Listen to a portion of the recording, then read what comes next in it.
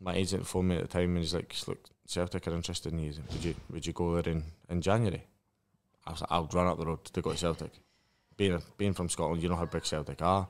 Yeah. And he's like, right, okay. He's like, let's leave it just now. He's like, I'll be in touch if they're going to make any bids. So I think Celtic made 2 bids in January. Both got rejected. And then my agent at the time said they're going to make 1 more bid. He's like, but you need to go in and make sure it happens, because I don't think they're going to accept it. But if you go in and say, look, heart set and going to Celtic, I want to go back up the road, 2 young kids at the time, would you let me go? So I ended up not going in to the chief executive's office. I was still young at the time, and I was like, I didn't want to go in and cause any drama. So I was like, you know what?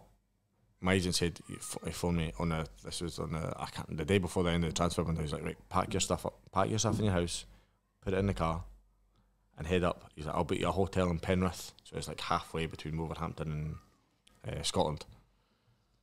He's like, the Jez Moxley's going to phone you at 6 o'clock tomorrow morning.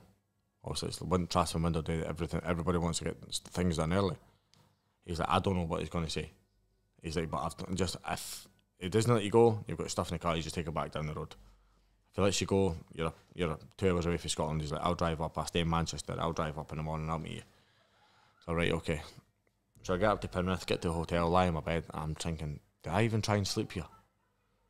Because if I miss this phone call in the morning and saying either you're going or you're not, like, this could like make or break my career.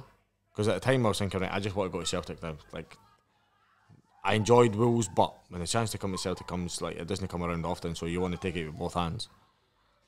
So I think he phoned me at like 14 minutes past 6. So I'm looking at I've got my phone waiting at 6 o'clock. I was like 6:02. I was like, this cunt's not phoning me. He's not phoning. He's not letting me go. And he was like 14 minutes past 6. He phones me. He's Leigh, Jez, Mark's loud. And I was like, yeah, I'm good, Jez. How are you? Blah blah. He's like, right. He's like, 2 conditions. Two conditions. One, I'm going to let you go, but you need to forego any bonuses you have if we win the league. So we were sitting top of the league at the stage, and I'm not actually sure how much I ended up. I might have been 60, 70 grand or something if we win the league. You need to give that up if you're going to Celtic. No problem. Done deal. He's like, right, okay, I wish you and your family all the best. And I said, right, Jez, thanks very much, blah, blah. Literally, showered, changed, straight up to Celtic Park. Honestly, the smile on my face that day, before my mum was like, Mum, I'm coming home. She's like, what do you mean you're coming home? I was like, I'm signing for Celtic today. I'm going up, doing my medical and stuff now. She's like, you're kidding on. I was like, no, I was like, seriously, I'm coming back, blah, blah. It wasn't until I got to Celtic Park and she turned on the TV and Sky Sports News, see me transfer deadline day and walking about Celtic Park. Hairline starting at the back of my ankles a lot, man. Jumping on. I got to Celtic Park at 8:30. I ended up leaving about 10 to 12. Midnight. 10 to midnight. Really? That's how long it took, yeah. So medicals, but fitness test, blah, blah. And yeah, it was one of the days it just took forever, but I'm just glad it got done at the end.